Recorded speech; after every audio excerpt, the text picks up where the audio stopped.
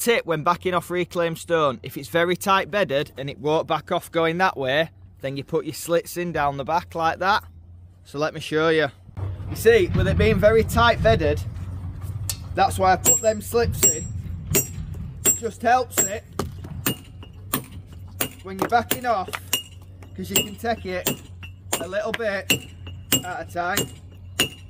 If I were to try and back it off without doing that, I'd just leave a big bulge on the back.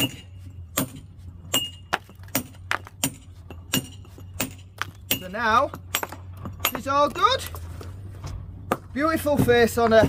That's the back. No bulges, so it's not going to protrude into your cavity. Job's a good one.